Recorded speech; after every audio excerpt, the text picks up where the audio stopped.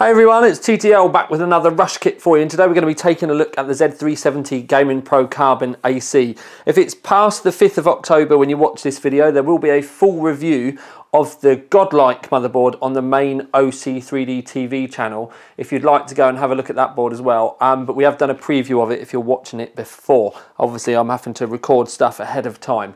So I've only taken pictures of the board so far, but it does mean I have had a look inside the box, and you do get a Wi-Fi card which you have to clip in. Now you don't need to worry about it taking away PCI Express lanes, because as long as you use one of the black PCI Express 1 slots that are on the board, that actually uses PCI Express lanes from the chipset, because you do get lanes from the chipset as well. So like when you use lanes from a chipset, that's the same sort of lanes that you'd be using for your M.2 ports and stuff like that. So yeah, so you don't necessarily need to worry, but it is going to take up an expansion slot at the back. I'm not sure how you feel about that, but I don't particularly like it. But then again, I'm not the greatest fan of wireless anyway. Get driver CD in there, you get some cable stickers that I can't get hold of. You get some cable stickers in there as well. And then you just get the usual kind of RGB cables, you know, like extension cables. And then you get, that's a controllable RGB cable, the I/O shield, and it doesn't have any of the annoying metal tabs or anything on the back, so it's a nice I/O shield, and 4 SATA cables. So nothing particularly exciting, but I suppose the main thing to kind of take away from that is you do get the RGB extension cables, and including the controllable RGB cable as well. Looking at the board itself, it is all very familiar MSI Carbon stuff. One thing I will say though is that the heatsink that goes across the VRMs around the top, it's actually got a really nice kind of curvaceous feel to it. There's a lot of material around here as well. You can see that we've got quite a few power phases around the outside of the board. I'm not too sure, if I'm honest, about the lines that have appeared on the design, but you know, we're meant to be doing just a quick skim, so we'll go past that. Carbon, and there is a texture to it as well. It's not like it's printed. It's almost like they've, I mean, you can see the trippy bit on the writing if you get it in the wrong kind of angle.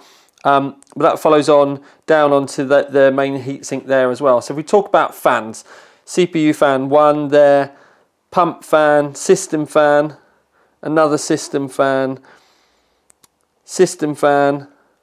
and another system fan.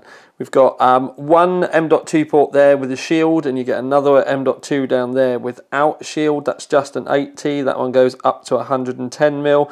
You can also see the little bit of plastic there means that we know we've got a thermal pad underneath it. You can see around the memory slots, that's all the sort of bracing and support for the memory slots. It doesn't light up around there as far as I know, but I've not lit this up yet, so I'm not 100% sure. Although, lighten it up, yeah, okay. So then we've got more bracing around this, around the PCI Express. You can see this one here doesn't, and that's because this one here is actually wired into the chipset. So only those two go into the CPU, all of the other ones go into the chipset.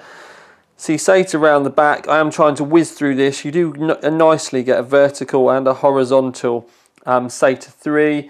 So then round the back, I'm actually really glad to say that compared to the Asus boards, this one doesn't have a massive DVI around the back. And you can see that we've got HDMI and a DisplayPort, a couple of USBs, USB 3.1 here with an A and a C, more USB 3s, and then your gigabit Ethernet gold-plated audio connections as well. Due to some sorcery, I can show you the LEDs, and they are LEDs as well. You can see red there, you can see there is a little bit of a red glow coming from underneath, by the way. You've got the audio trail up here, there's a little bit of a red glow around the back, but if I tilt it around this way, you can see that we have red LEDs down near the 24 pin. So they are red, and I'm going to assume, because normally with the boards when I wire them up like this, what normally happens is they will instantly just cycle if they're RGB, so I'm going to assume that they've just kept these red. But as I'm trying to keep things short and sweet, because this is Rush Kit, that's me, I'm done, we're out.